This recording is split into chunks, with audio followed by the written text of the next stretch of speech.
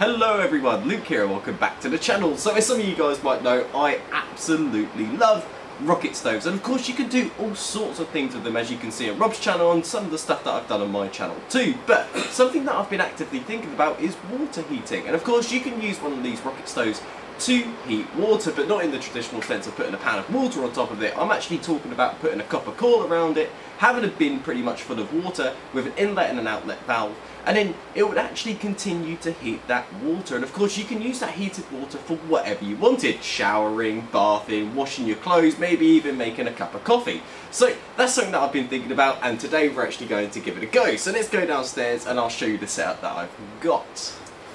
So right here is the contraption, and I'll explain that to you a little bit in a second, but this was the rocket stove that Rob made in video number 1743, which I'll link in the description. Of course, this is awesome because it requires no tools, no welding, and you're going to have yourself a rocket stove. It's basically screw fit parts with a little bit of this high temperature stuff over the top of it, and that gives you a really nice working rocket stove. But as you can notice, I've got this copper coil around the chimney right here, and I've compressed it really down to show you actually how much room is left on this chimney.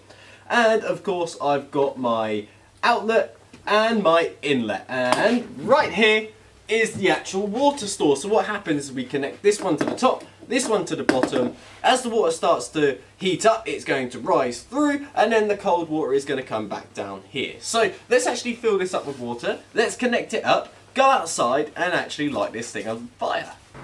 So that is my setup completed, and I know you can't see the backside of this, so I'll flash up an image on the screen now.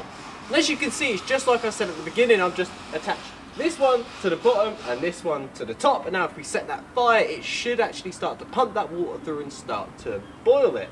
And of course, there's one thing that I need to mention, and that I wouldn't have mentioned it if Rob wouldn't have said it, but the water level actually needs to be above this. Otherwise, it's because water likes to find its own level. So that means if it's up a little bit higher than where this coil is, it's going to flow really nicely. So let's actually get this lit and see if it can boil this massive amount of water.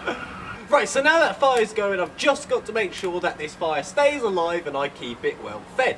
But I'll come back to you once this water starts actually getting warm. So as you can see, as this is starting to heat right up, you can see that the water is now getting pushed out of this top inlet, which is exactly what we wanted. And if I put my finger near that, I can feel the water actually coming out of it, and it is a little bit warm, to be fair. So just got to keep this fire alive, and it's eventually going to start heating this up nicely. You can literally see it pumping itself through, and I really do hope that you can see that. But as I start to put my finger, I can feel the heat actually coming off that water coming through. That's hot. So I really don't think it's going to take long to boil this stuff. But that is absolutely amazing. That flame is still nicely lit. So look at that, you can actually see the water being pumped through and the steam coming off, which shows you that the water is actually warming up quite quickly. That's amazing. So that is just awesome, and as you can see, it works just like a regular type of boiler. And of course we left this open to the air so you can see actually it heating up, but you would use something like this, which is mineral wool, and you would use it to insulate the actual copper coil, so it would be way more efficient and it would heat up a lot quicker. So that is just fantastic. And of course, now this is starting to heat up, you can use this for all kinds of different things, using your washing machine, having a shower, pumping into your radiators for your central heating.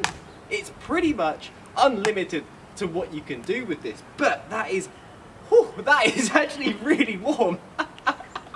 But I guess with that being said, that does bring me to the end of this video. I really hope you enjoyed it, and if you have any questions or suggestions, please don't hesitate to leave them in the comments, and I'll try my best to answer them all. Anyway guys, I hope you have the most fantastic day, and I will see you later.